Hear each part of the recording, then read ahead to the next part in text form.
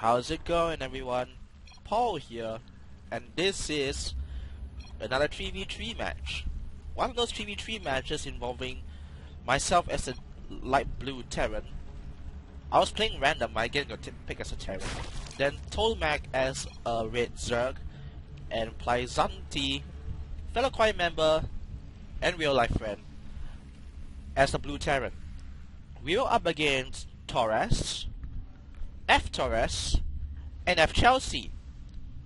And we have been going against them for like how many games in a row?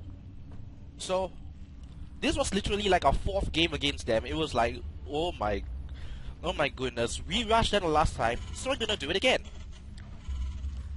So little did we notice, he's gonna Proxy us right now. We didn't even see there was a pylon at back of our base. So we thought that they're gonna rush us at the front, but little do we know there's a Proxy at the back. Yeah, so let's see. Okay, this guy's going early pull now. Let's see how many pull he was going for. Yeah, he was going at a 9 pull. Okay, let's speed this up a little bit more. Okay, so basically, Zerg's gonna go for an early pull, 9 pull. While Torres is definitely gonna go for Proxy, barracks, and gateways. So yeah, F Torres and Torres, they are building proxies right now. So it's a 3v3. So because the last time we actually rushed them, I had the gut feeling that they will be the one that will be rushing us instead.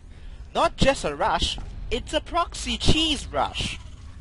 So that was a bit of a lame there. Okay, Torres made a mistake. He should have put out the barracks there. So he wasted like 25 minutes for no apparent reason.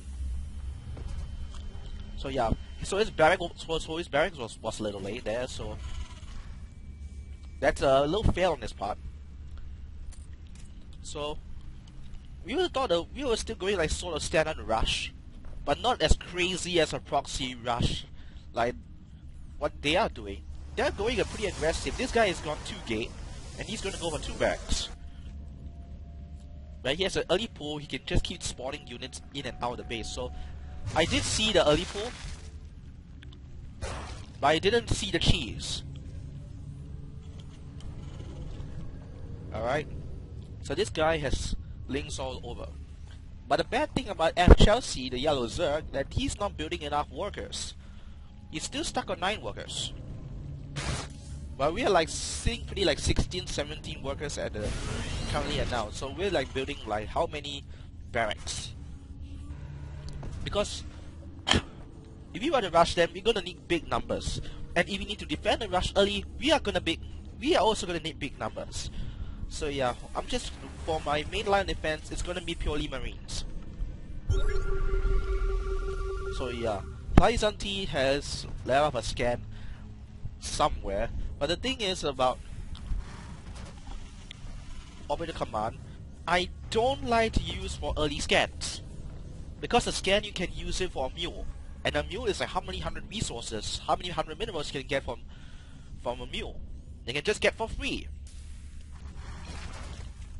So I'm just trying to put an SB to base, but little did I notice the Zerglings intercepted me for freak out reasons I don't know of. Okay, but now for a red, Tolmac is actually going for metabolic boost. So he's going to have speed links at the end of it all. So yeah, this guy, the family team has pretty scary army. Like 7 Zealots, 24 Zerglings and 6 Marines. And apparently we only have like 18 Zerglings, 4 and 11 Marines. But Tolmac has already speed links at this point, so you can just kite them around. So yeah, these Zerglings are going to town right now, man, but Tolmac has a speed advantage. So we're literally just defending as much as we can. So yeah, we had to do quite a bit of macro and microwave. Sorry, I have strepsils in my mouth. So yeah, basically what I'm doing, I literally started stepping all these zealots. I'm trying to kite them as I'm trying to do some micro as best I can. Okay, takes out the Zealot there. Supported by more Zerglings and Leon's Marines. So yeah, so we defended the very first wave. Okay, but this would be the good time to actually counterattack. Which we did try. So Leon is also doing some stuttering Marines. And I'm gonna launch an attack as well. So I'm going, but so my thinking is just to quickly go and take that ramp. But I didn't manage those Marines at all. So literally, here's my camera. I didn't even see what the hell my Marines were doing. So yeah, so I lost the whole batch of Marines for no apparent reason. It was stupid.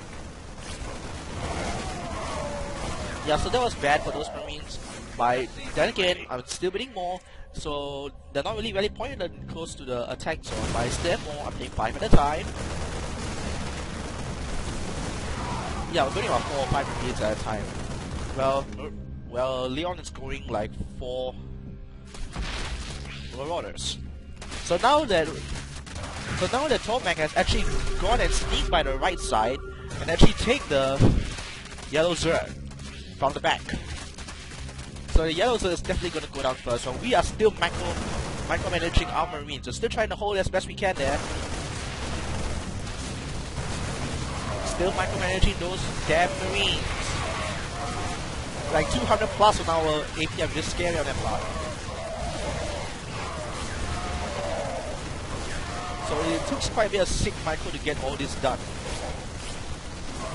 Okay, so now yellow is effectively out of the game. And the red is decidedly going for orange now. So basically literally their cheese failed, and that's when cheese fails. So this is one of those games that I did submit to LagTV because I hope this is something that's worth sharing. Then 3v3 overcommitting of cheese is definitely not a good idea.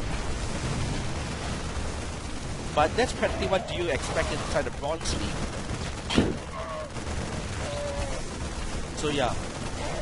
Torres should have built more barracks. He's floating a lot of money. He's not doing it at all.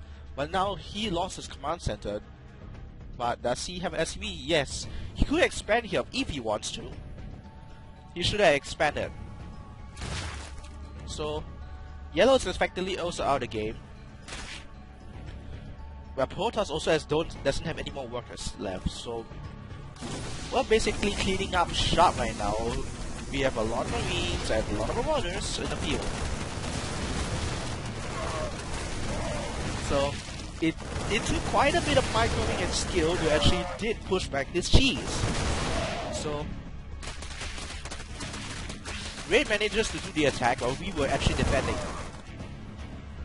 Simple counter? I don't know, man. That's what he said. But it took quite a bit of microwing. We're still microwing the shit out of Marines, and we're still building like Marines, like say like 4 or 5 at a time. And we have like a healthy around 25 Zerglings, 4 Marauders, and 35 Marines.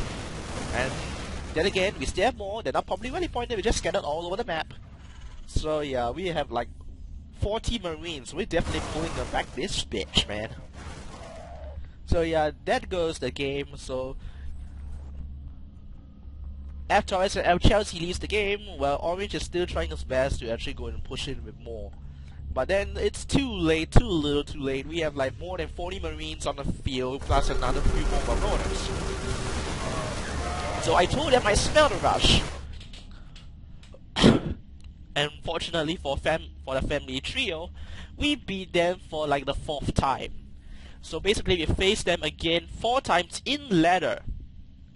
Which is a bit of a shame there. We need a bit more variety. Because we know their tactics, they know ours.